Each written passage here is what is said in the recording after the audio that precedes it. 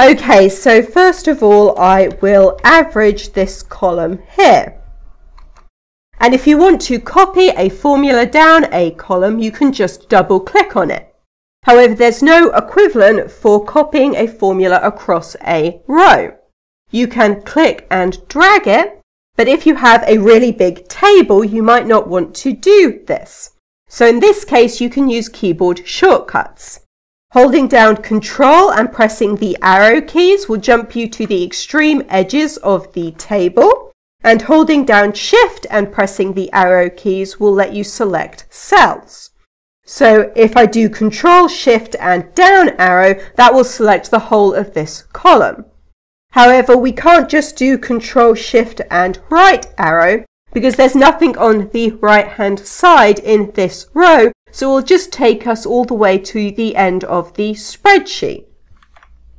In this case, we need to go one row up and then do Ctrl Right, and that takes us to the end of the table. Then we can go down a row and then do Ctrl, Shift and left in order to select this row, and then Ctrl R.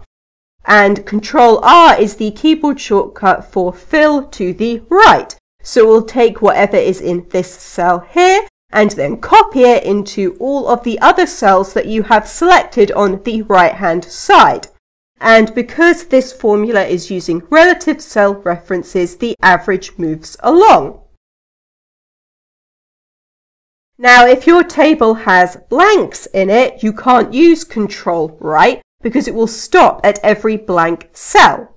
So in this case, you need to move down a row and then do Ctrl Right, and then go up a row and then Ctrl Left. And that will take you to the end of the table. It might also be possible to use the keyboard shortcut Ctrl End, and that will take you to the last active cell in the spreadsheet, which may or may not be the end of your table depending on what else you have in the spreadsheet.